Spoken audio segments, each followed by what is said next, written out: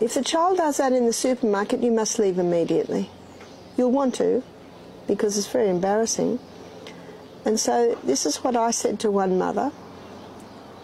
I said, just leave the supermarket. She said, but my trolley's half full. I said, you haven't paid for it, doesn't matter. And take the child and say, we're going.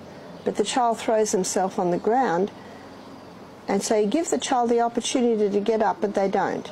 So you just drag them. And people will be looking at you, smile. Just smile and say, he likes being dragged. It's his favourite way to move along. As long as you're smiling.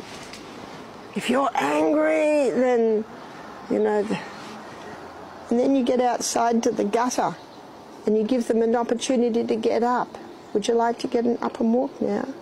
No! Okay. And you hold them by the wrist and you pull them. If they resist, it hurts them. Make the wrist strong. But if they come with you, you relax the wrist. It's very much like the horse with the bit in its mouth.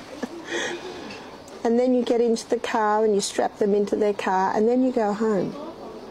And then you take them out of the car and you go inside and you say, sweetheart, that wasn't very good, was it? You didn't like it, I didn't like it. So you're not going to come shopping with me next time, because I never want that to happen again. You see, they're feeling bad now, they're feeling a little bit guilty. So there's no need to say much more. Just say that that's not going to happen again.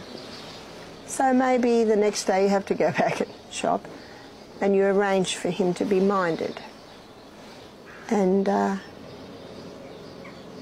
then you'll say, because the next day he'll say, I'm so sorry, Mum, can I come? Maybe next time, but not this time, because of what you just did. And then you go and you come back, and then a week later you say, I'm going shopping today.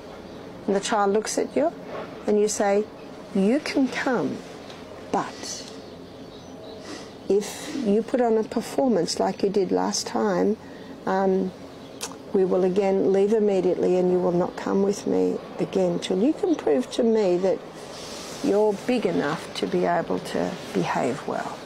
Can you see that? You're not putting the child down, because you put a child down, you never get anywhere. God doesn't do that to us. He just says, come unto me. But there's clear lines. There's clear lines. If the child does